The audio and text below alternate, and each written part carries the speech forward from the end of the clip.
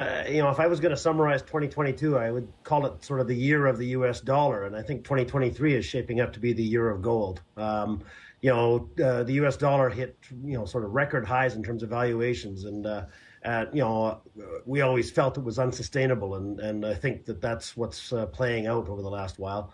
A combination of inflation and the other aspect that I think is playing into this is some of the highest purchasing from central banks in terms of swapping out U.S. dollars for gold reserves. Mainly some concerns about how the U.S. dollar was used in the Ukraine-Russia conflict in terms of where gold, the U.S. dollar wasn't so apolitical as it's generally believed to be, and I think that's also driven some interest in terms of moving into the gold space, and so we are seeing record purchases, highest ever by central banks over the last 6 months, and continued strength. Right?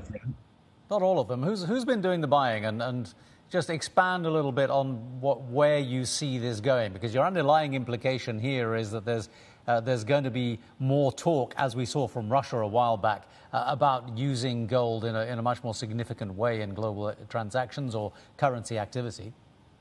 Well, and Russia's not the only country that's coming out with that. You're seeing this, everyone, there's a lot of countries around the world that are looking for an alternative to the U.S. dollar and how to move forward. And we've seen continued weakness in the euro, the pound. Of course, Britain has had its challenges. The renminbi, with China, there's a lot of challenges between the United States and China and so on.